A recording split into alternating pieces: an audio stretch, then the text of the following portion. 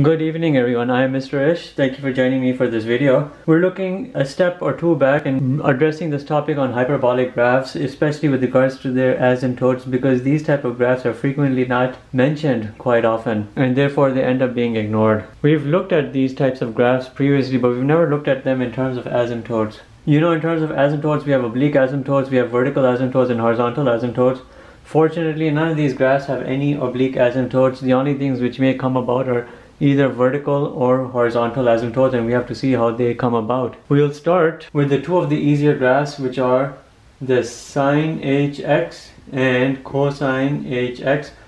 None of these have any asymptotes of any kind, simply because in terms of their rational functions they look like this. You know, sine hx is equal to e to the x minus e to the minus x over 2. That's the hyperbolic sine. And in terms of the hyperbolic cosine, we have e to the x plus e to the minus x over 2. In terms of what we've looked about in asymptote videos, n and m, you know we've talked about these. N value, the highest order exponent or degree of exponent in the numerator. M is the highest order degree of exponent in the denominator. In terms of the expressions over here that you see before you, in both of these cases the exponent is 1, highest order is 1 in the numerator, and it's 0 in the denominator. So you know definitely for sure there is no horizontal asymptote, and there really is no vertical asymptote for either of these, because there's no zero of the function you can calculate. There's absolutely no way that you can zero out the denominator. So these two functions are easy in that they have no asymptotes to deal with. And what about them in terms of graphing? You know, if you were to put 0 in place of x, you can zero out the numerator and you can get a origin point. But if you were to zero out the x here in the cosine hyperbolic function, you'd get 2 over 2 and you get 0, 1. And that would clue you in as to how these graphs are. The hyperbolic sine graph would look something like this. The hyperbolic cosine would right here have a 0, 1 y-intercept, and the graph would look something like this. So these two graphs are easy, there are no asymptotes of any kind.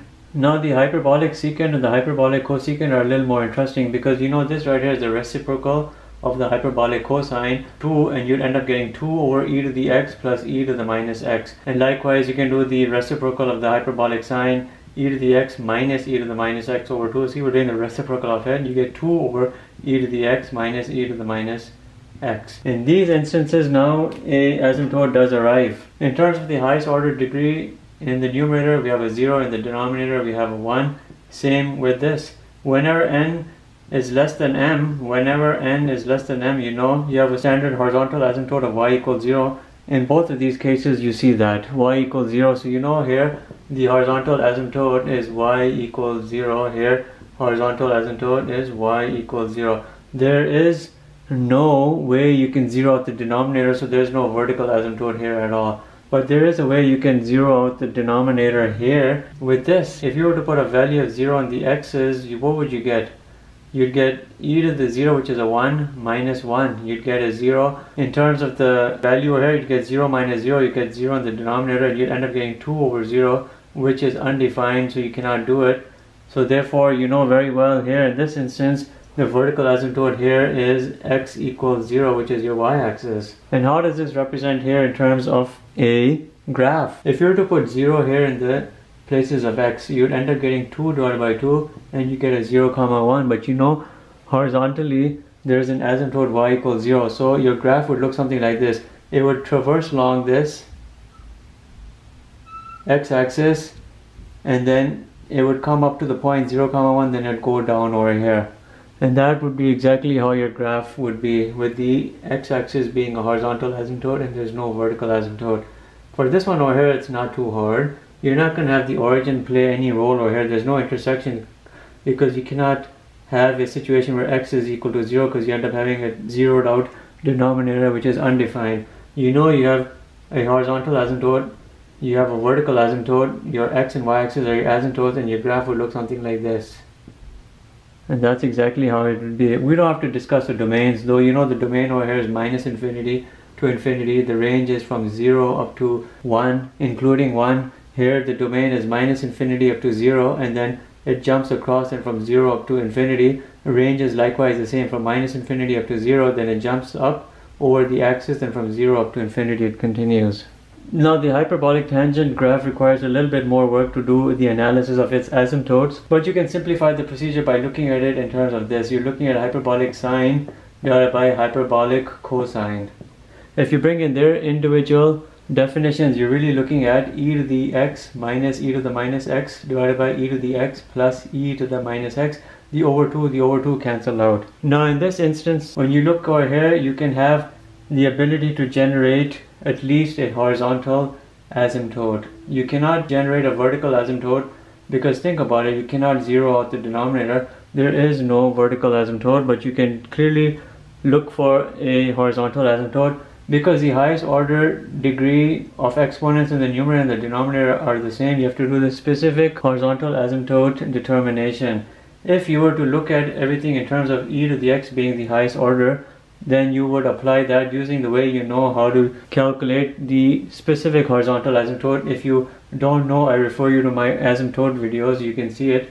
If you're looking at everything with regards to e to the x, you would divide everything in the numerator and everything in the denominator with this specific factor. You have e to the x plus e to the minus x over e to the x. When you do it and you separate everything out in the individual denominators, you have e to the x divided by e to the x minus e to the minus x divided by e to the x over, see this is the hyperbolic sine, this right will be the hyperbolic cosine. You have e to the x divided by e to the x plus e to the minus x over e to the x. These things cancel out to give you 1 minus, you can carry these down by eliminating the negative exponents. E to the minus x is just same thing as 1 over e to the x, you get 1 over e to the 2x. Here you get 1 plus 1 over e to the 2x. When you're looking at everything over here, you're looking at things with regards to limit as x approaches infinity. In that case, these parts zero out, you end up having just 1. So in this specific instance, your one horizontal asymptote is y equals 1. But there's another horizontal asymptote to be found if you look at everything now with regards to the other common exponent that you're seeing, and that's e to the minus x. Now if you divide these two expressions with e to the minus x, and look what happens. You have e to the x minus e to the minus x.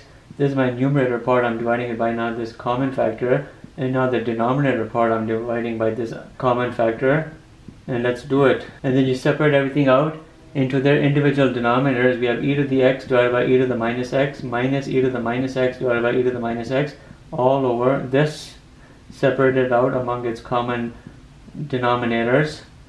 E to the minus x, e to the minus x, and let's see what happens. These cancel out to give you 1s. And here what do you end up getting?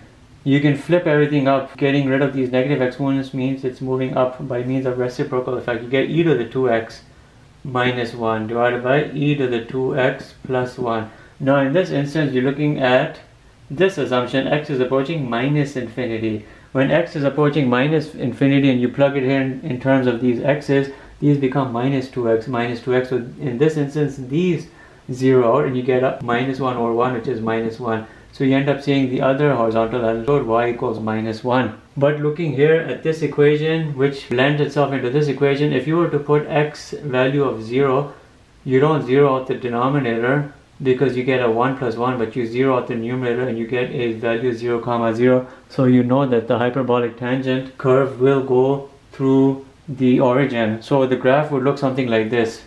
Knowing that there is no vertical asymptote, see, no vertical asymptote, but having two horizontal asymptotes, y equals 1, y equals minus 1, and the fact that it goes to the origin, your curve would look something like this. Having a domain minus infinity to positive infinity and a range from minus 1 up to 1, but not including either of those values. Now this last function, the hyperbolic cotangent, goes through a similar procedure. You can break it up into hyperbolic cosine divided by hyperbolic sine, and then it results into that expression. The over 2's of each of the components cancel out. You can look at it now in the denominator. You can very easily, in terms of a vertical asymptote, you'd end up having a x equals 0, creating a situation of an undefined where you have an expression with a 0 in the denominator. So we do actually have a vertical asymptote for the hyperbolic cotangent.